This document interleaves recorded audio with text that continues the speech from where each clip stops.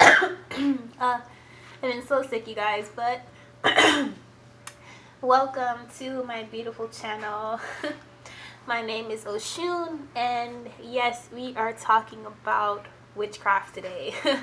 Now, some of you guys, I understand that witchcraft has a very world-renowned negative stigma behind it.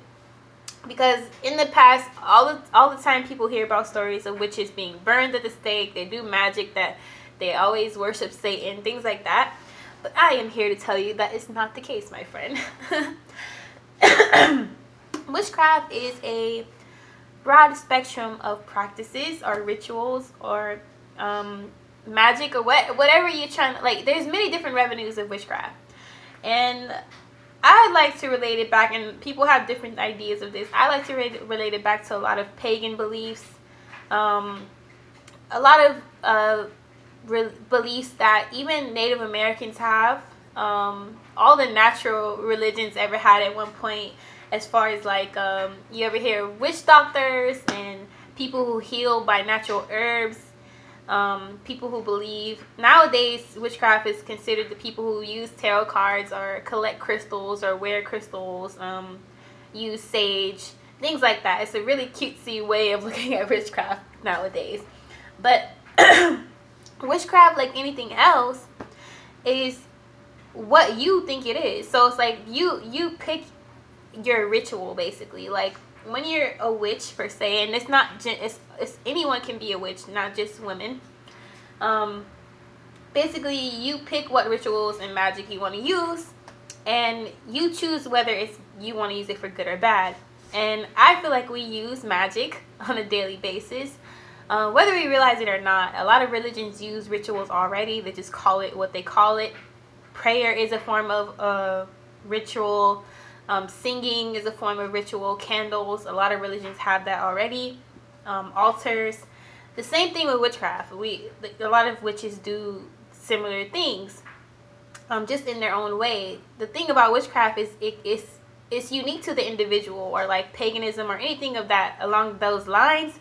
It's unique to the individual. The individual gets to choose, who or what they want to worship. It's very unique to you and your spirituality. Is how you choose to praise the divine, the God, the universe, or whatever.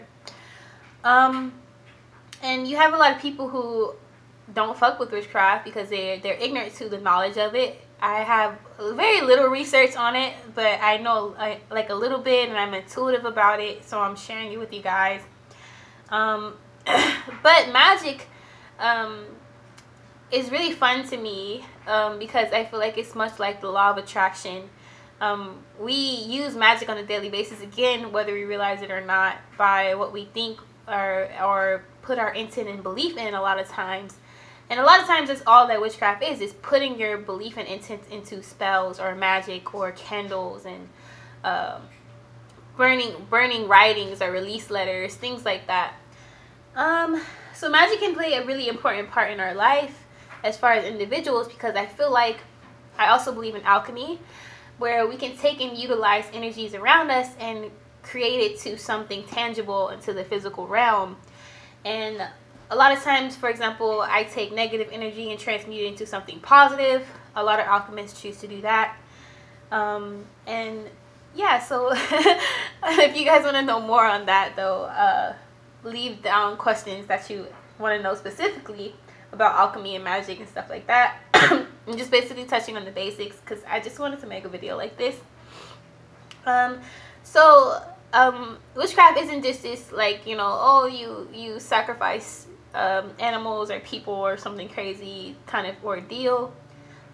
Psychics and mediums and all that could fall under that realm because they do have a lot of powerful gifts. But not all people deem themselves witches. They might just say, oh, I'm a psychic medium, oh, I'm an empath, oh, I'm a this or that. But it also depends on like what you're drawn to, because some people are like wholeheartedly in that realm and some people are just dabbling in it here and there. I kind of like a person that kind of dabbles in it here and there, but I do feel like intuitively I have a long lineage of witchcraft. And Sisterhood. The Sisterhood, to me, intuitively, I feel like a sisterhood is a collective of women that come together and use their magic to for the highest good of themselves or others around them. So for me, my ideal of having a sisterhood would be trying to find a clique of women who vibe on my same frequency, who do magic or believe in it, and we basically use that to whatever goal we all have in mind. One of the most beautiful things I did in a sisterhood kind of scenarios when back when I lived in Florida, we had a dream board party, and all the women got together and made dream boards. It was just such a good energy, and everyone supported one another. And at the end of it, we all released balloons, wrote down our fears on balloons, and we released it. I believe it was like a full moon or some kind of moon phase. But basically, to me, that was a ritual in itself and a sisterhood scenario. So the sisterhood to me is like a group of witches or a group of women, and it doesn't always have to be women, a group of women who come and support each other, and you know, they shine and allow each other to shine, and in return that kind of fuels each other's energy and makes them more powerful. And I believe a lot of women were torn apart because of this, or how we are drawn to look as competitors with one another, because I feel like a lot of magic and power lies within the female community, but we don't get to experience that much anymore unless you grow up in a situation where this is celebrated. But yeah, that's my little insight on witchcraft, magic, and the sisterhood. If you have any more questions, so I know it may not have been that like detailed, because I'm still learning about it myself, but it's really what you make it, like anything. So like anything in life is what you make it. So if you want to use certain tools for good or bad or whatever, there is no right and wrong. There's just the way you choose to use it. There is a lot of people who want to condemn you if you do use things for witchcraft or things for bad reasons. But who are we to tell somebody what to do or how to live their life, even if we deem it bad? Honestly, life is duality, and good and bad kind of weigh each other out. You don't have to be the person to use anything for bad, obviously, if that's like against your religion or it doesn't resonate with you. But yeah.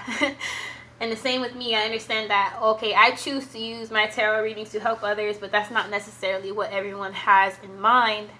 But yeah, with that being said, be dope, be unapologetically. Peace.